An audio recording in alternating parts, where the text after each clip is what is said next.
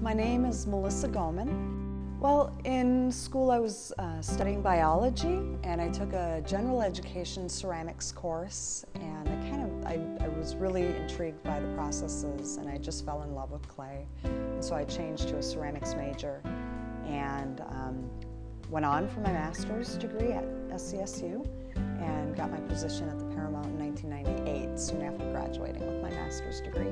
And so I've been doing tile work and ceramics ever since. My personal sculpture is generally done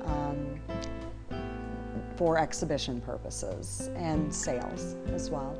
And then I do a lot of tile commission work in my position at the Paramount. So we do, this tree, for example, is part of the new Civic Center expansion. And so it's architectural tile, but it's also mixed kind of sculpture too.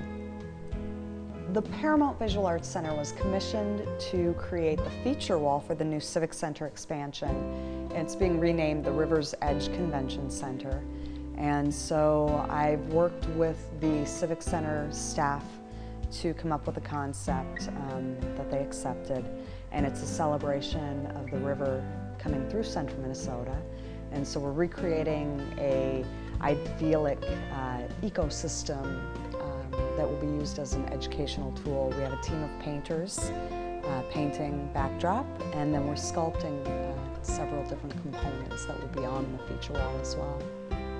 So we're creating a life-size bur oak tree, and we're trying to get as much realism into it as possible. So we've actually gone and collected pieces of bark and bits and branches and things, and we're using those to create texture in the clay that will help create a realistic and lifelike model.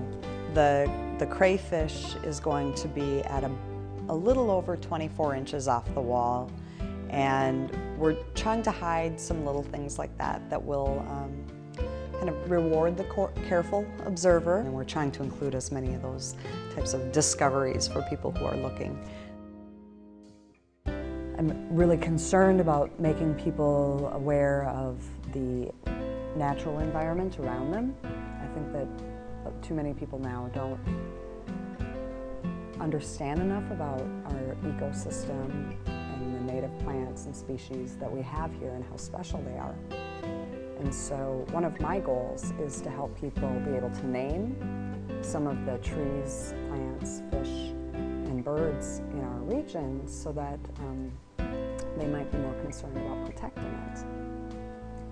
So that's one of the goals that I have in doing this.